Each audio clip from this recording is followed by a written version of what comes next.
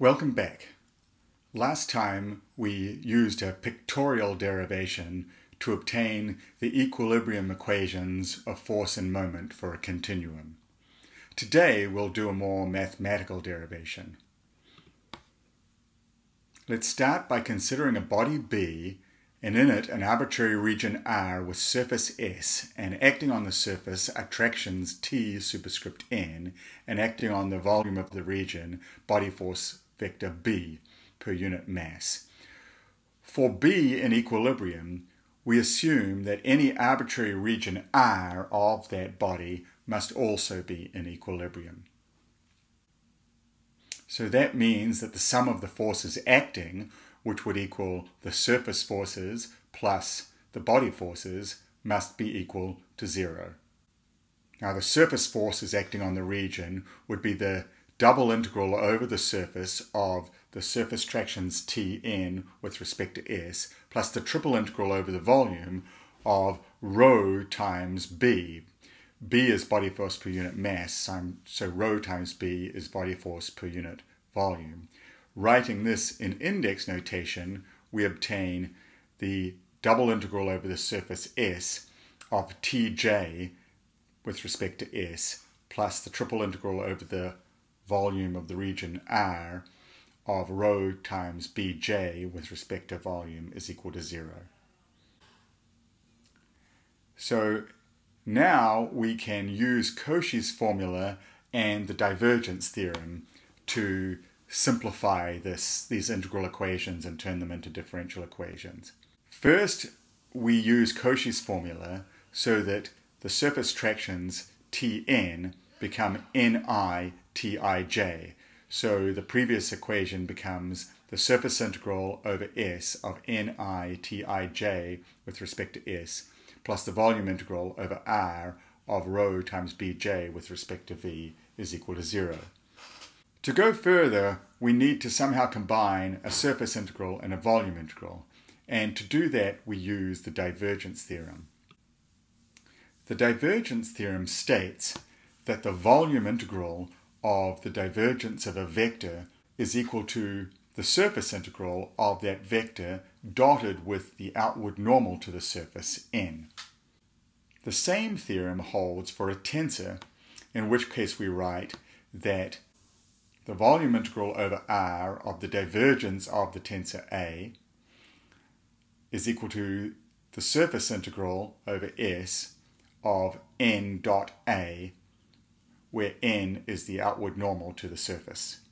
Or, writing this expression in tensor index notation, we get that the volume integral of del Aij del xi, that's the divergence of A with respect to V, is equal to the surface integral of Aij ni with respect to S. So now applying this theorem to the expression that we've obtained, we would have that the surface integral of Ni Tij is the volume integral of del Tij del xi with respect to V, and then the other term remains unchanged, rho Bj dV. Now we have two volume integrals over the same region, so we can combine the terms in a single integrand, del Tij del xi plus rho Bj with respect to V is equal to 0. At this point we use a common argument or set of reasoning in continuum mechanics.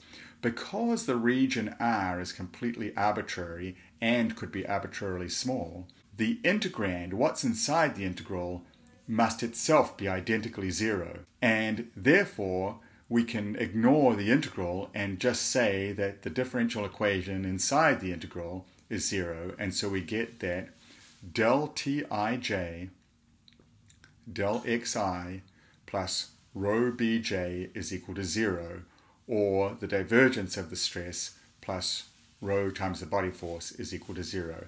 So these are the equilibrium equations of a continuum. Now we can do the same thing for the equilibrium of moments taken about the origin O. So again we have a body B and within it a closed region R with surface S. surface tractions Tn acting on the surface, body forces B per unit mass acting on the volume, and an origin of our coordinate frame O. Moment equilibrium requires that the resultant couple about O of the forces acting on R is 0. Now, if x is the position vector with respect to the origin O, then the moment due to the surface forces is the surface integral of x cross t superscript n with respect to s, and the moment due to the body forces is the volume integral over r of rho times x cross b with respect to volume, and this must equal 0. Now, writing this in index notation, we introduce the permutation symbol eijk xj tk with respect to s plus the triple integral with respect to r over r of rho times eijk xj bk integrated with respect to the volume. So again, using Cauchy's formula, we can say that tk equals np times capital T pk, and substituting that in, we now have that the surface integral of eijk xj np tpk with respect to s plus the volume integral of rho eijk xj bk integrated with respect to volume is equal to 0. Again, applying the divergence theorem to the surface integral of np tpk, the first term becomes the volume integral over r of eijk times del xp times xj tpk. So this again is the divergence.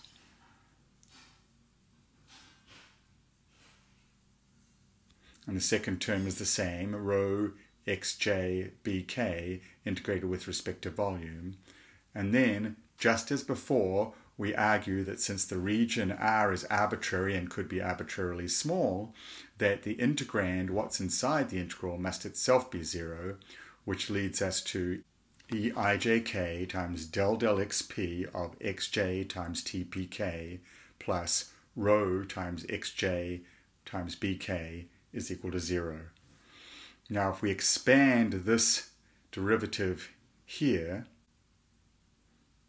del xp of xj times tpk, we get xj times del tpk del xp plus tpk times del xj del xp. Well, del xj del xp is either 1 or 0, so it's delta jp, which means we get xj times del tpk del xp plus tpk times delta jp, which is tjk. So this then simplifies our expression to eijk times xj multiplied by del tpk del xp plus rho bk plus tjk, this term here, is equal to 0. Now we'll notice that this part of the expression is actually the equilibrium equations. This is the divergence of the stress plus the body forces. So from the force equilibrium equations that we just derived, this left term is 0, and so we're left with eijk times tjk is equal to 0. Now if you recall the permutation symbol, it's 0 when I, j, or k are equal, 1 when I, j, k are a positive permutation of 1, 2, 3, and negative 1 when it's a positive permutation of 3, 2, 1, or a negative permutation of 1, 2, 3. If we look at this expression, we see that for every jk, there's a opposite valued kj, would mean that this expression could only be 0 if for every tjk, tkj were equal. In other words, this expression simplifies to tjk equals tkj, or t, the Cauchy stress tensor, is symmetric. So this is the other condition that we had previously obtained pictorially, and we can now see that it is proven mathematically. This is the condition of moment balance for a continuum in equilibrium. Next, we'll go on to look more into kinematics and strain before deriving the rest of the governing equations.